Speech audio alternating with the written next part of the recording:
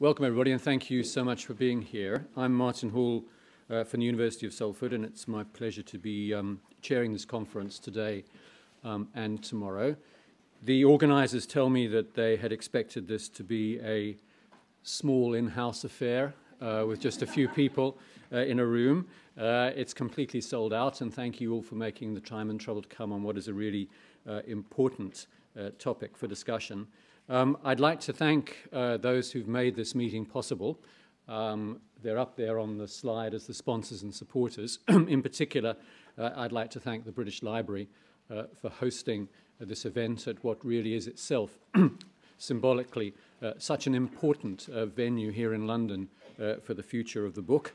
And I'd like to thank OAbooks and GIST Collections in particular for working so hard on putting together what is going to be a really interesting program. I wanted to make a few opening comments before I turn, first of all, to our guest keynote speaker, and to try and frame something of why this is such an important topic for us to be discussing. And I want to do that partly from my own perspective as an academic in the humanities and social sciences, in my case as an archaeologist. My original speciality was in the early Iron Age of the Zululand coast. You can't get more obscure than that if you try. And you try publishing a book on the early Iron Age of the Zululand coast, taught at probably 2 universities with a collection of maybe 15 or 20 colleagues, maximum print run, if you're lucky, 300. From the publisher, full colour plates, please. And on top of that, an affordable price, so everybody gets access to it. And the crisis in monograph publishing, in one form or another, has been with us, as many people here will realise, for certainly well over 20 years.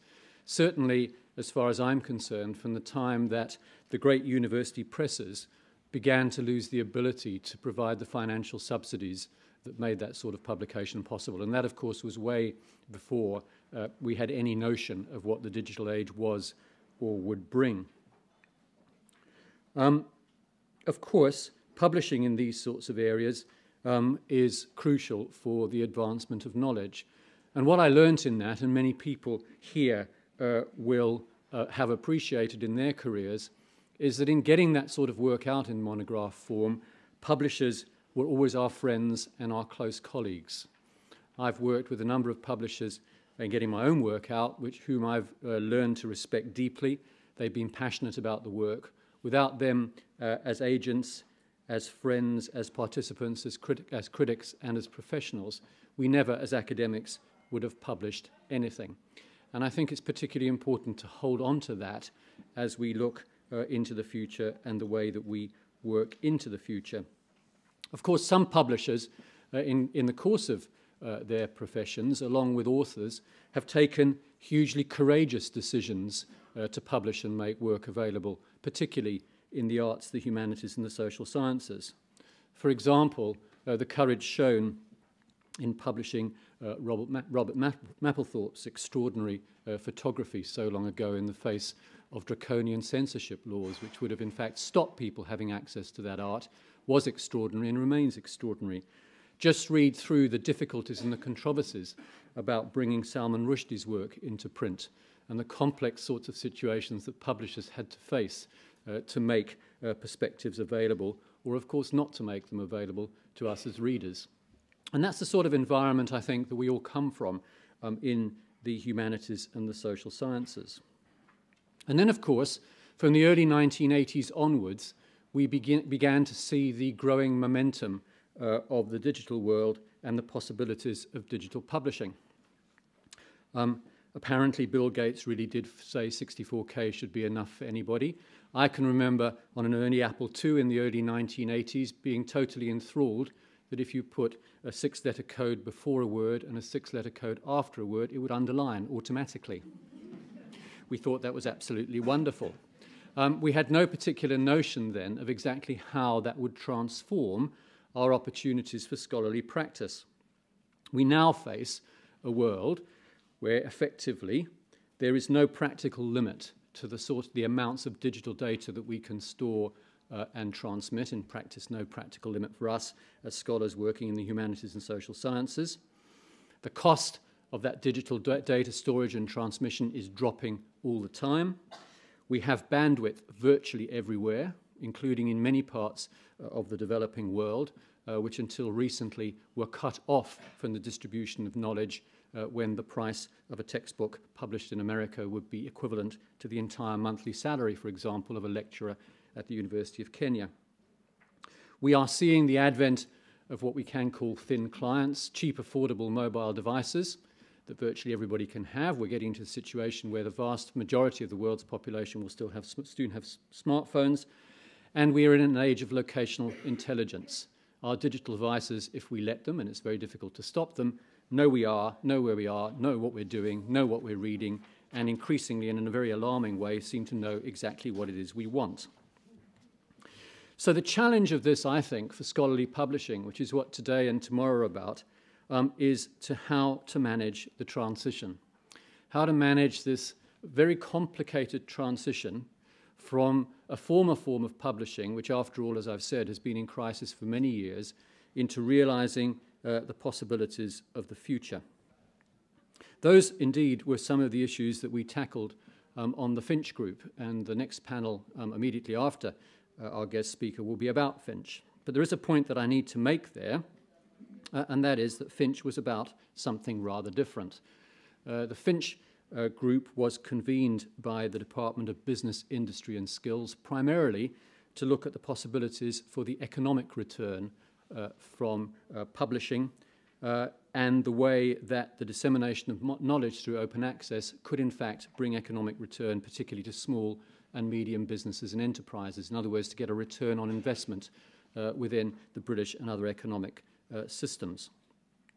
The point about today's discussion is that it simultaneously is about the money, but it's not about the money. It's not about the money in the sense that there is a disproportionate relationship between the amount of funding that goes into the arts and humanities and their importance. In other words, if you look at any country's funding systems for research and you look at the amount of money that goes into the humanities, it's a very small proportion of the overall science and scholarly budget. But of course, the humanities and social sciences have a significantly disproportionate effect on understanding our world and their importance in our world.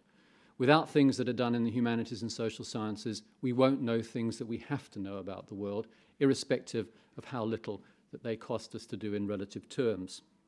So this is a different discussion. It's primarily a discussion about the significance and importance of monograph publishing in the arts and humanities for its own sake.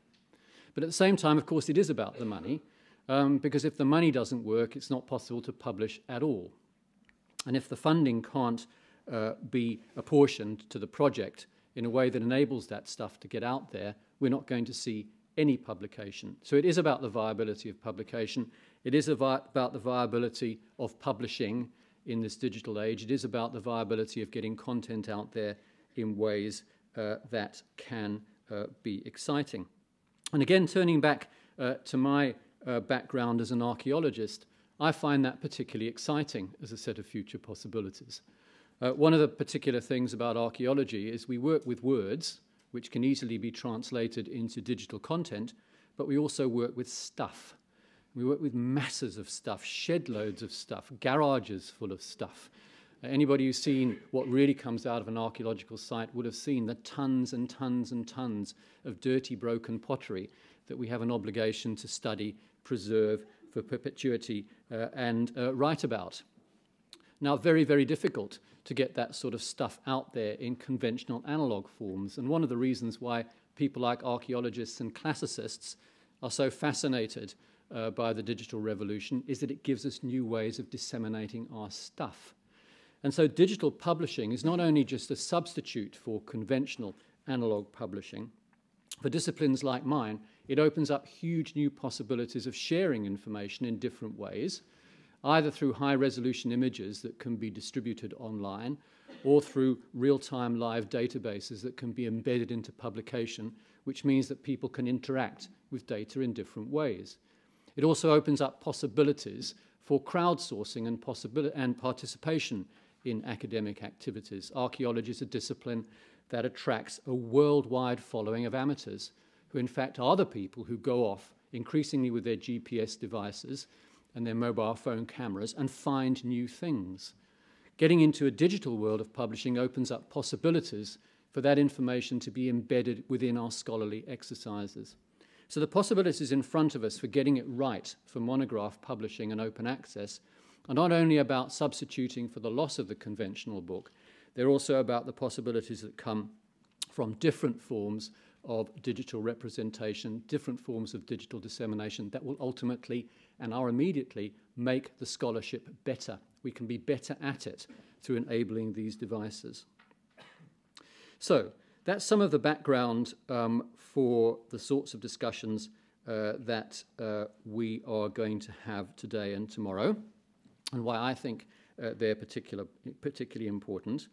I would now like to hand over to our keynote speaker, Jean-Claude Guédon, from the comparative literature at Montreal, but in particular, and his biography is in your pack, very distinguished by being one of the signatories of the Budapest Open Access Initiative back in 2002, which was certainly a formative milestone in the road towards open access that's been rightly acknowledged for its foresight and its importance in steering us on this journey, and it's a particular pleasure to have him with us this morning.